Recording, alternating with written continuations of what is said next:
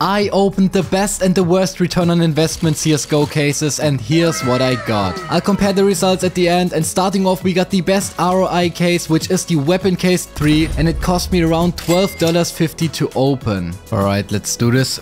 Just not red. Just not red. Just not red. Pink would be insane on knife. Pink, pink, pink, pink, pink. Oh my god, no. Oh. Minimal wear. Now the worst ROI case, which is the esports 2013 case. This cost me around $50 to open, and it's probably the most stupid thing I've ever done. I wonder if they still give the revenue to esports prize pools. I guess the only good thing would be the AWP boom, right? Am I a joke to you? Oh my god, it opens instantly. No, no, no, no, no, no, no, no. Oh no, oh no, I don't know. I don't know, I don't know. Oh, it's field tested.